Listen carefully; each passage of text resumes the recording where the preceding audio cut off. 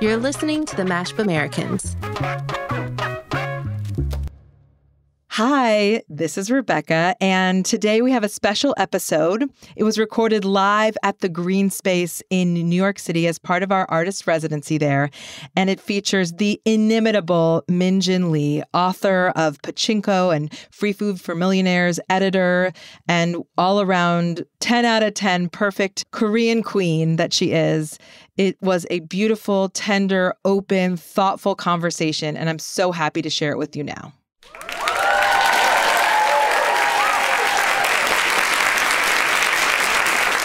Hi. I'm Amy Choi. Hi, and I'm Rebecca Lair, and we're the Mashup Americans. Yay! We are so excited to be here today as the artist in residence at the Greene Space. We are so excited because there's nobody that we revere more than artists, that we honor, that we want to aspire to be, that we aspire to be. And I think just the fact that we're here creating the story together with all of you tonight is just magic. Yeah, we're here. We're here because being rooted in our traditions and looking to the future, examining what it means to be American today and creating what it means to be American today, that's our art.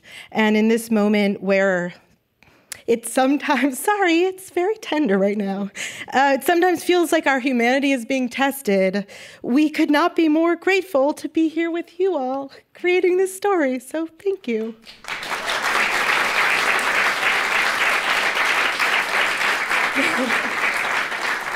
We cry a lot. Yeah, it's too we do much. a lot. I'm so sorry. We do a lot. We were going to make a joke about crying, but we're actually now just already doing it. So it's here we are. We dissociated backstage. We've been doing a lot of, it's like a huge journey we're on. Oh my God. Not even plant-based medicine, just like us. No, but this is just natural.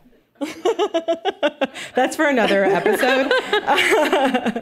So, as I said, I'm incredibly tender right now in all the mashiest ways as a Jew in the diaspora and as a mother and as a child of immigrants and as a human. I'm feeling a lot of ancestral grief, kind of like at a cellular level, and pain and sorrow for all of humanity.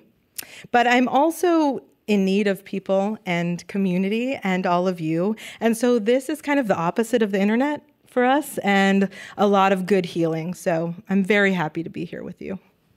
I'm happy you're here too. Oh my God, it's really Oh my good. God. Yeah, oh my God. really oh my God. So anyways, I'll try not to cry again. Sorry about that. No, you can cry.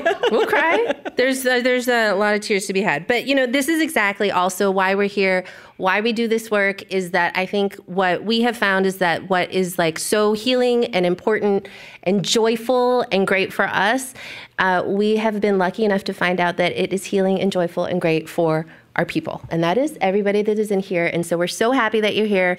Oh, yeah. And this is, speaking of dreams come true. Why did you put your mic so close, I just Elvis? need everyone to know how close this dream is. So our guest this evening is one of our heroines, author and Queen of New York, Min Jin Lee.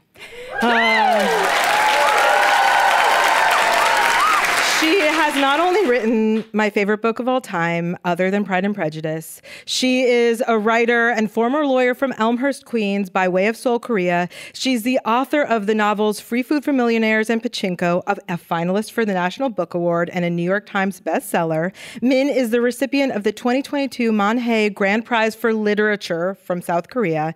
She is the editor of the Best American Short Stories 2023, out next week. The first Korean American to do so. And only the third Asian American to do so. And she is also our fashion hero. So with guys, the stress of figuring out what to wear next to Min Jin Lee. Like, you wouldn't be surprised that we're all wearing jackets. No. Okay, just if you want to go, that was a lot happening. You're going to see. Anyway, so let's welcome Min Jin Lee to the stage.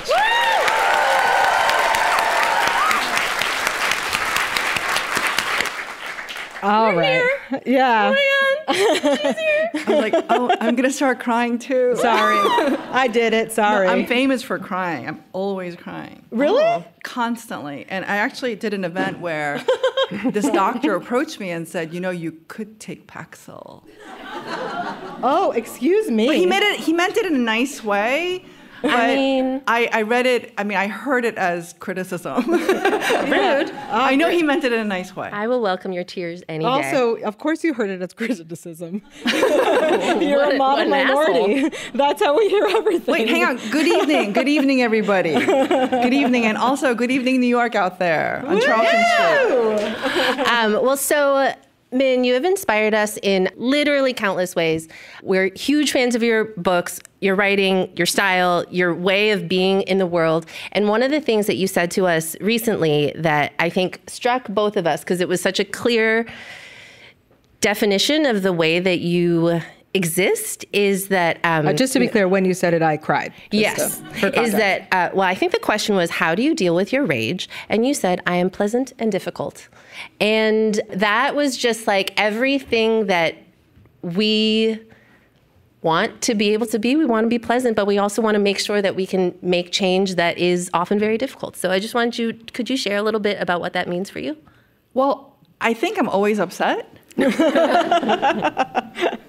Because I'm from New York. And you're Korean.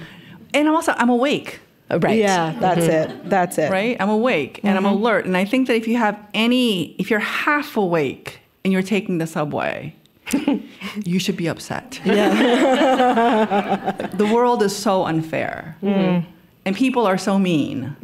And then there are also these moments of grace. So I keep thinking I can't change everything, but I can change a couple of things. And so I have to be difficult, especially as an older person. I'm 54, and I feel very responsible for my young people. Some of my young people are here tonight. And students, researchers, people that I love. And people whose husbands are nervous to meet you. Right. Where is he? One of my former researchers got married, so we just embarrass her right now. But anyway, and I guess for me, I keep thinking I have to be difficult because I have to do the right thing. However, I want it to happen, so I have to be pleasant. And I can be so fucking pleasant. Oh, yeah. You're the most. But okay. Well, you also talked about a little, the idea of like being hyper competent. Yeah. And how does that play in for you to being like the first and bringing people up with you? Well, because of the way patriarchy works, because of the way white supremacy works, because of the way colonialism works. It's such a fucking bummer. It's such a fucking bummer if we don't do things perfectly. So even though I am critical of this idea of being a model minority, and I am, I also notice that if we mess up for other people. So I'm not interested in model minorityism for me. I've already done that. Like, I have a job, I'm okay. But I do notice that if I do something well, they will invite other Koreans. Right. They will allow other Asian Americans to do things. And I actually say things like, it wouldn't be terrible if it's not just me this year, that you could have another Korean next year. and they look at me like, because sometimes you can't check that box. Right. And I'm like, no, I'm not enough because I don't believe in tokenism. And I will say it in my difficult, but with a smile. So I think one of the things that we admire so much about your work and that we always try and bring into ours is this idea of being deeply rooted in our traditions and knowing ourselves and also using that to write a new future, right? The stories that we have are not static. The culture that we live in is not static. And that what we get to bring forward is something that we create. It's not something necessarily that has already existed. And so, you have written so many different kinds of things, but when you're writing fiction, like what does fiction bring to you? Is writing fiction a way of telling a different kind of truth? Well, writing fiction is a way for me to imagine a new world. Like all I see is chaos around me. I see inequality, cruelty, and I'm trying to figure out, well, how do I make things better? Very few things can I control 100%. I can control what happens on my page. And I try very hard to create as much research as possible and then to create a narrative in which I'm envisioning a new world. If I'm just replicating what I see, that's photography in a way. And I'm not trying to put down photography. That's very hard to do. But I'm not keeping a record. I'm actually keeping a record, and I'm imagining a new future. And I do think that's important. The other thing that's really cool about writing, and I'm sure you guys have experiences, is that you become a different person after you finish writing something. So I'm always trying to tell my students, if you can learn something new about yourself in the process of this journey, then that's when you know you won. It's interesting because I think, when we read Pachinko, we were like, oh, fuck, we wish that there was a Pachinko for like every single culture. Like that we could get. Or just history classes of which all is all kinds. Just have Pachinkos. there was and this is where you actually read a beautiful history that takes you through this entire period that's exquisitely written and very humane. Yes. And just that it was such a service to us and to anybody who picks up this book to read it. And does it feel like a service to you? Like, do you write for your readers or do you write for yourself? I don't write for myself. People often say that. I've heard so many famous writers say, I write only for me. And I think, well, that's a diary. I have probably lost a lot of friends right the second. A lot of my friends who are writers have said this, and I always just think, well, that's interesting. Of course I wanted to write the things that I wanted to read, but I also would like you to read it. Right. Which means that I need to think about your pleasure and your tolerance and your clarity. And I always think of it like having dinner at my house. Like if you come to dinner at my house. I want to be invited. Okay. Just a public peer pressure, nothing better. It's going to work, you guys. I will be thinking about sparkling water and flat. I will be thinking about olives and chips, and I'll be thinking about dessert. I want to close strong. So I'll be thinking about dessert. Absolutely. But I'm thinking about it because I'm thinking about your pleasure. Yes. Yeah. So not just nourishment, that's important, but it's also about your pleasure. And I want you to remember things. I want you to have emotional responses to that evening. That's just for dinner. So imagine what I'm thinking when I'm creating a book, and because you're giving me 20 hours of your life. I mean, if you buy a copy of one of my books, at this point, I think I make $1.22. That's it. I know. But you made $3.66 right that's there. Exciting. That's very good. But more than that, you have given me 20 hours of your life and your attention. And I think that in the 21st century, to give somebody else 20 hours of your attention, that's an incredible thing. So I better make it worthwhile. Right. I do think that. And when I read shitty books, I get so irritated. Do you finish them? Oh, I'm not going to name names because I bet you know her. But I recently read a book, and Amy's like, why don't you stop? And I was like, I was so angry. You read it. But then I felt that in order to officially say how much I hated it, I had to finish it. Right. Anyways, that's how I also felt about The Fountainhead. I was like, which we all know is a shitty book, so that's different. But yes, I feel so angry about it. Why are you wasting my time? I know. Because they're bad writers. Yeah. Well, but then people say they're good, and I'm like, who are they? Why are they saying that? Okay, sorry. No, I hear you. That is the opposite of how I felt about your books, which I stayed up all night, unfortunately, reading for like a full week and didn't get any sleep and had to take my little children to school. But it was a real journey. The best. The absolute best book ever. Thank you. God. Yeah. No. I can not trying to make you feel awkward now. Right now. Thank you. So we have some, Korean questions, obviously. Right? Do you want to ask them? I love to ask Korean questions. Korean questions. Rebecca is Korean. Well, you know what? I am an award-winning Asian American podcaster. It's true. And no, I have a certificate for you in my back. Yes, and I we'll never forget it.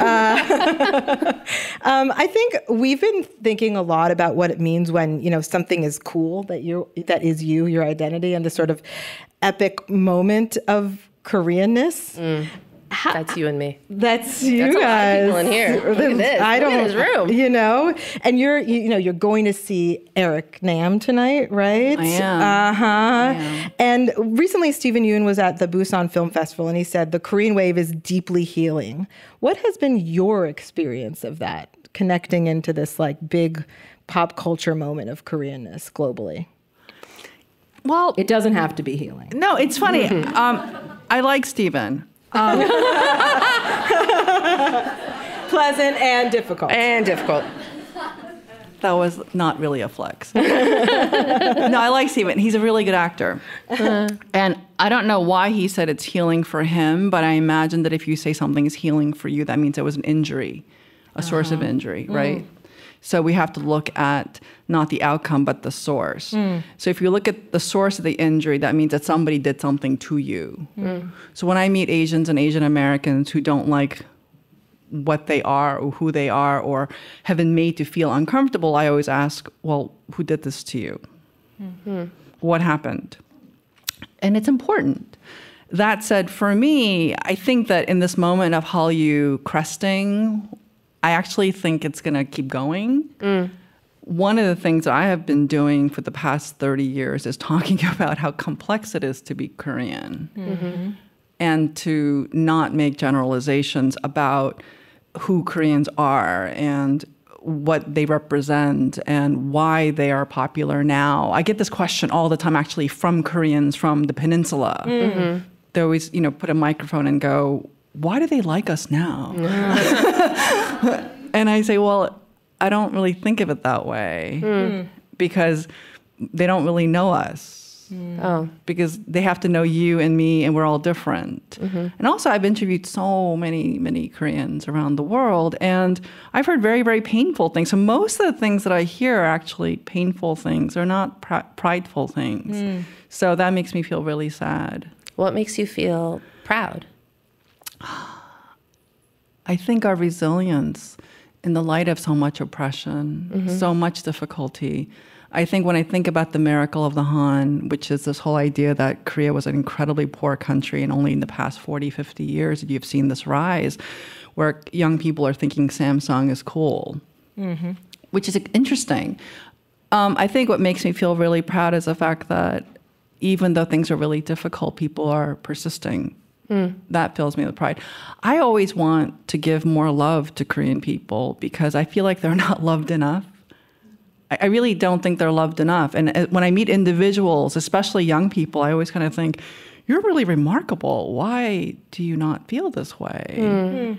So that makes me feel really sad. So here, you asked me what I was happy about, and I gave you the sad answer. It's very Korean of you, Min. I know. It's so I didn't want to Korean. say it, but. My God. Well, you're also a New Yorker. I am. And I'm actually a very proud New Yorker.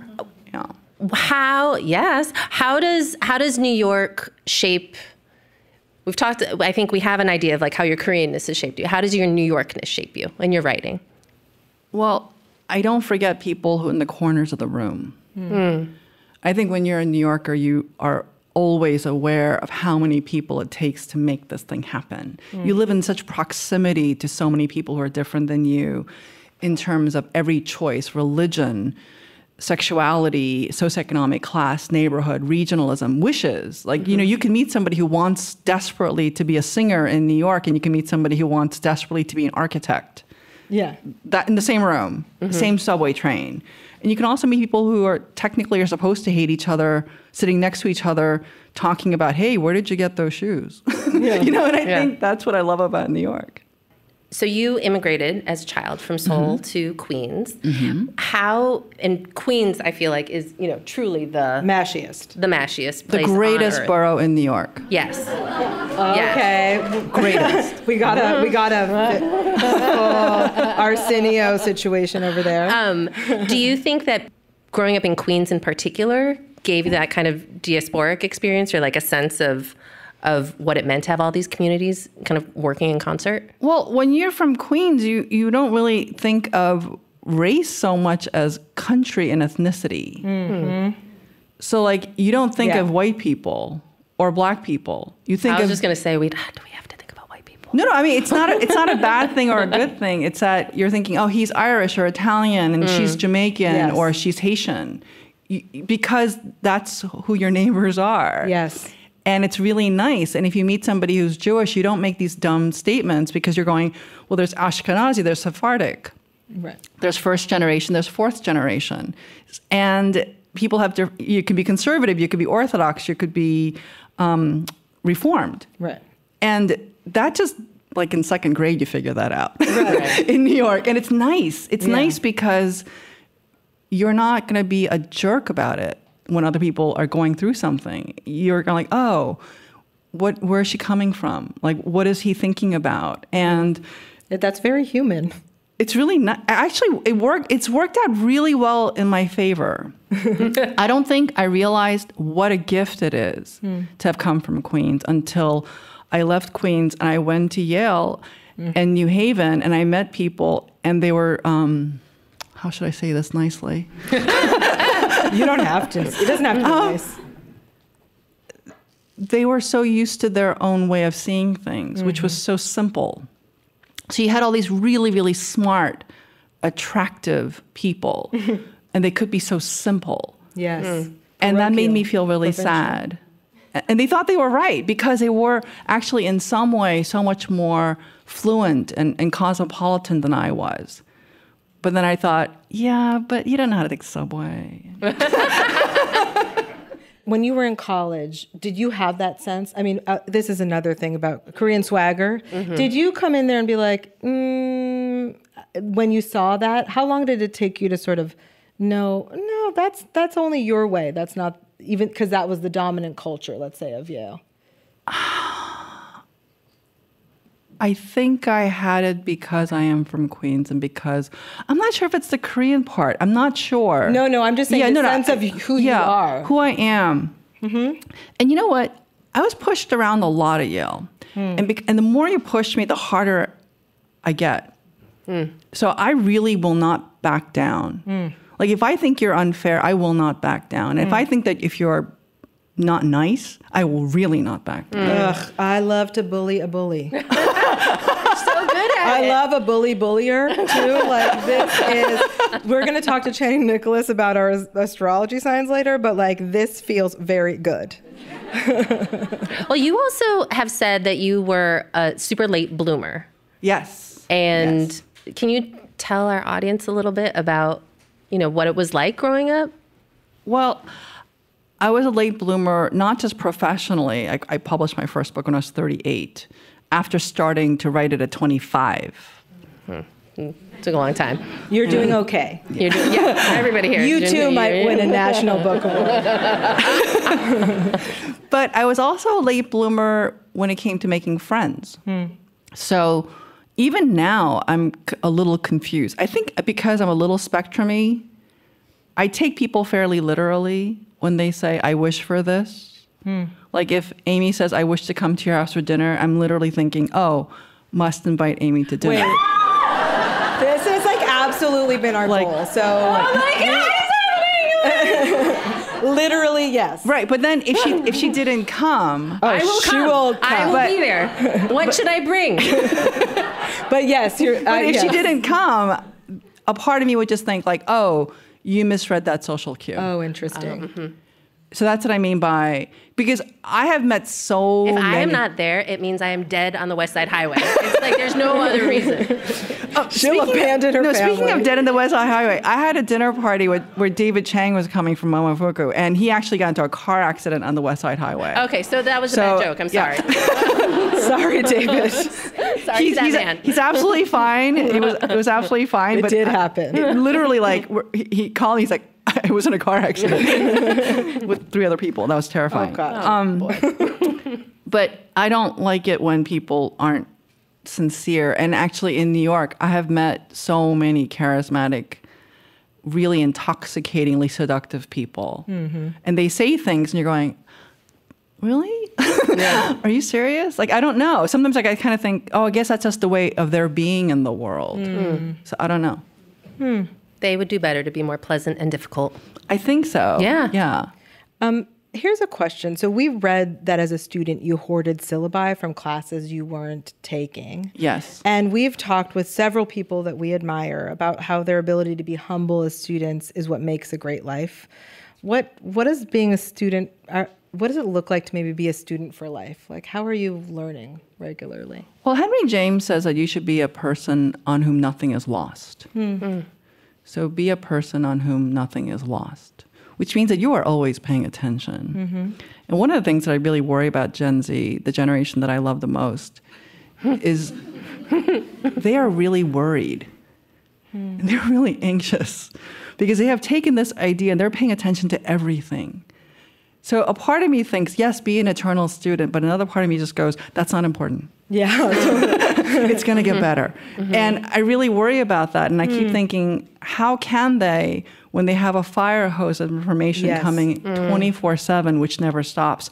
I remember reading a newspaper on paper, and I would read it and put it away and then walk on with my day. And there were decades in my life when I didn't even have time to read the newspaper.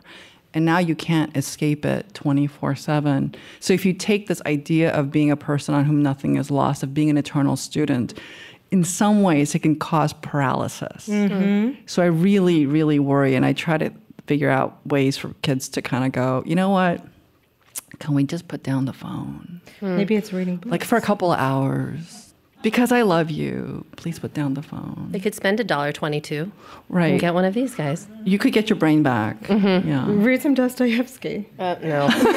The Russians are beyond me. Crime and Punishment's really good. I Anna was saying Karenina that is so good. I was joking, though, that I was personally comparing Pachinko and Anna Karenina the other day, so never mind. But I was like, I just in Anna Karenina, I'd be like, oh, they're in the field again. And I just like, I know what I understand what we're doing here. And I now didn't skip one word of Pachinko. So that's one critic's comparison of Min Jin Lee and Dostoevsky.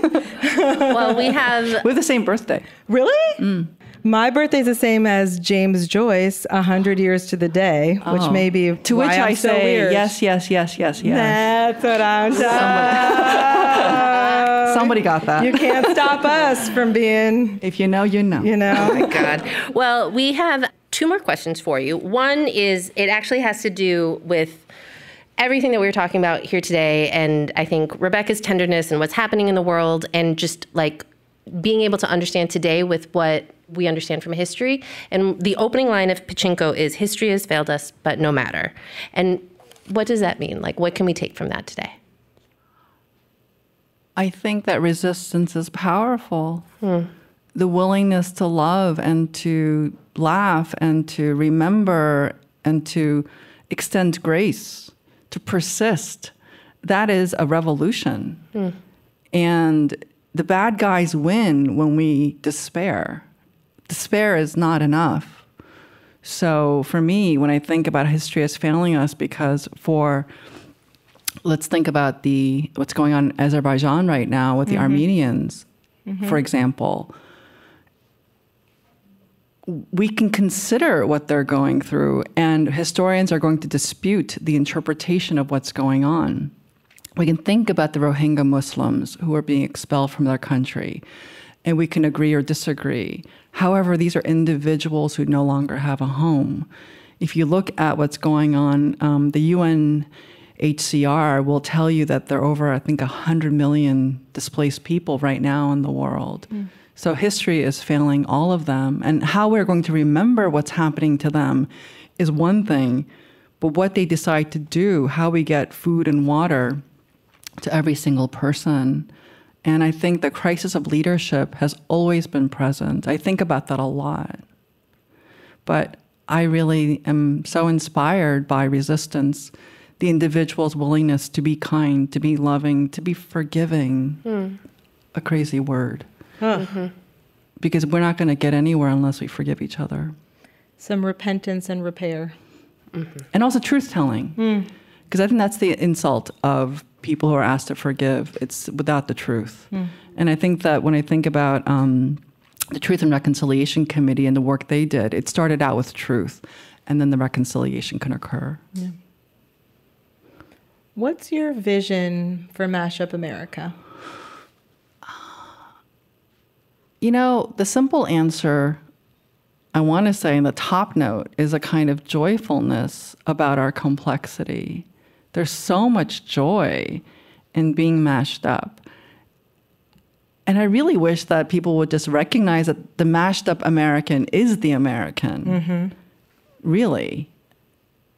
So just even that would bring me a sense of relief. Don't you think you'd feel relief? Well, also that means day. we would have defined the literal future of America. So yeah, Right. feels good. But it's today. Yeah, it is Yes. today. It's today. Yeah. We're here. We're here. We're resisting. And we're not going away. Oh, No. can't stop me. I am here. Well, okay. Well, we have to get you to a K-pop concert tonight. I do. And I love Eric Nam. I've very been working on my heart fingers, but You can pull one out. This is what you're supposed to do. It's like, oh, wait, hang on. I brought you something. You don't know that one? That's like now I do. Well, we're just so grateful to you for Thank making you. this time and getting we'll never let you go. So, I know. We weren't supposed to stand and change the mics, but I got to. Yeah, we're going to say thank you. Oh. Thank you. And tell Eric. I love that we you said guys. We love you.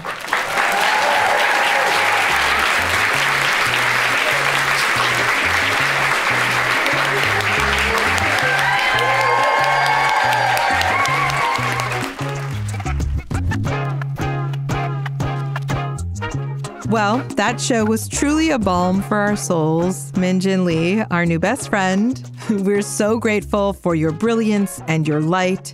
What a gift to all of us. Everybody go buy every single one of her books. Each one is the best thing we've ever read. Thank you to the Greene Space for making us the artists in residence this year.